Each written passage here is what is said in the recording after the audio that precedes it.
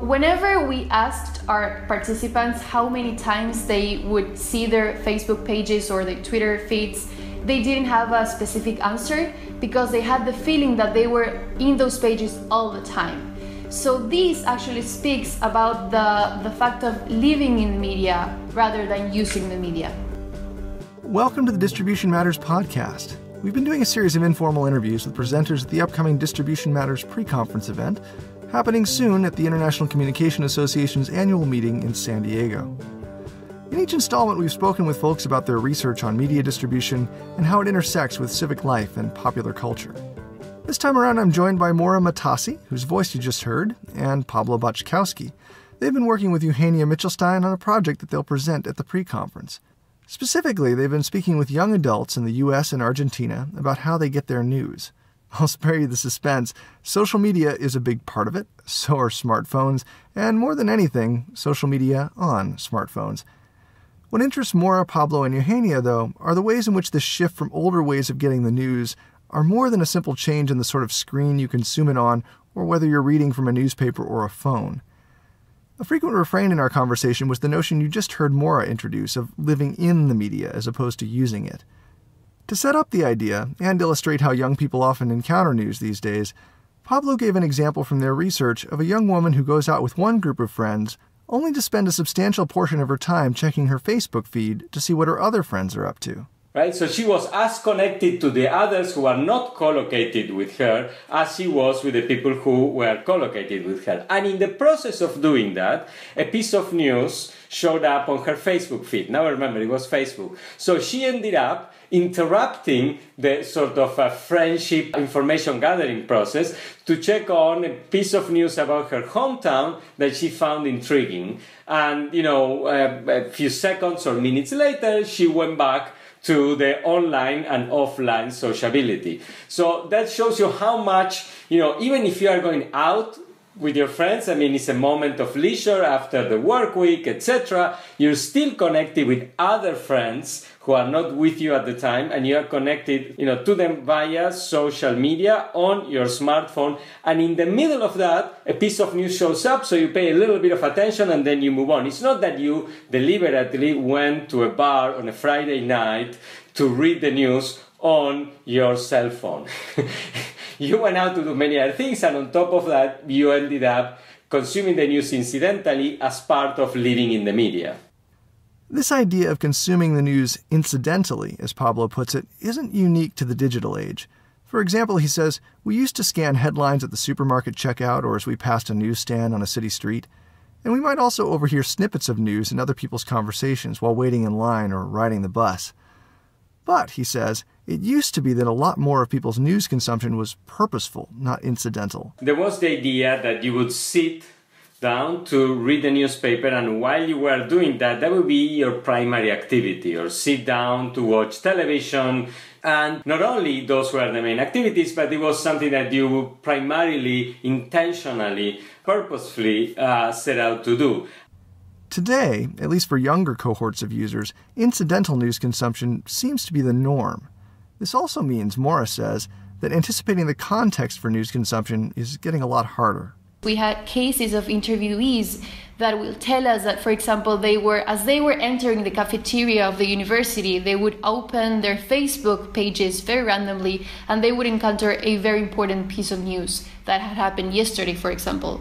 Or we had other interviewee that told us that when he was going through Naingat and he was seeing some jokes, he found out about the presidential debate results through a joke. So, this relates to the fact that there is no context that we can predict, and that it can happen as this very incidental, not look for activity for young users. And if the places and the moments in which news is consumed are changing due to mobile and social media, Mora points out that some of these same shifts are also driving changes in the context in which we receive news and headlines. So it's not the same reading a newspaper, a piece on a newspaper, than reading a news that is surrounded by, for example, jokes or memes or a photography of a dog or a post made by your friend. That all those kinds of contents that surround your news, the news that you're reading, definitely transform the experience while you're reading it. So it kind of transforms the hierarchy of the news. And that's something important to take into consideration when we're analyzing incidental news. All of this discussion of context brings us full circle to the idea of living in the media as opposed to using it. As Pablo puts it, the younger generation doesn't use the media anymore. In particular, again, for the young segment of population, for young adults, we get the sense that most of them do not use the media as you use an artifact, like you use a thermostat, you use the telephone, you use the television, you use the car, but rather that they live in the media. Right? The media constitutes for them an environment, a milieu, in which most of their lives happen. And, it is it's not just a difference in vocabulary, it's a difference in the texture of their experience, it's a difference in the amount of time that they spend on the media, and the value that they assign to all things mediated in their lives. Of course, this difference in the texture of young people's experience and the way they value media also has ramifications for the news business.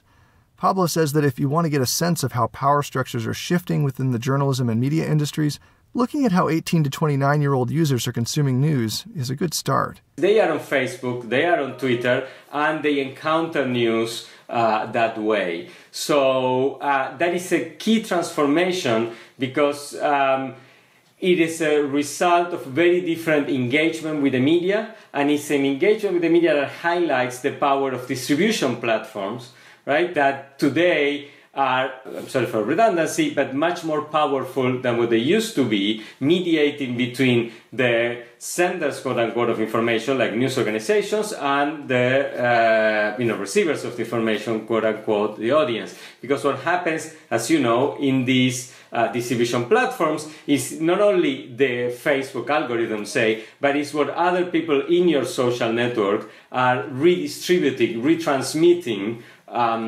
through this network. So it is the platform, it is your social network, and at the combination of both, you get a second order editing process that filters and highlights information for you, and that is a remarkable change from how news got distributed and consumed, a couple of decades ago.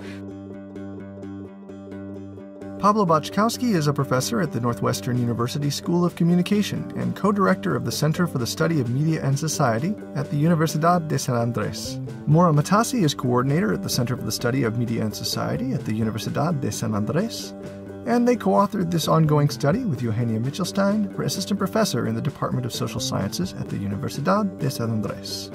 This podcast comes to you from the UMass Amherst Journalism Department, where it's hosted by me, Josh Braun, along with Lucy Martirosian and Jess Eklund. All our past episodes have been produced by Lucy, who is now off for the summer, so any mistakes are entirely my own. Our series features presenters from the upcoming Distribution Matters pre-conference event at the annual meeting of ICA, the International Communication Association. The Distribution Matters pre-conference is organized by Ramon Lovato, Amanda Lotz, and me, Josh. The event and this podcast are possible thanks to the ICA Media Industry Studies Interest Group and the ICA Journalism Studies and Popular Communication Divisions. We're especially grateful for financial support from the Media Industry Studies Interest Group, the University of Michigan Department of Communication Studies, the University of Massachusetts Amherst Journalism Department, Communication Department, and College of Social and Behavioral Sciences, the San Diego State University School of Journalism and Media Studies, and the Culture Digitally Scholarship Collective. However this reaches you, we hope it finds you well, and we'll be back soon with another installment.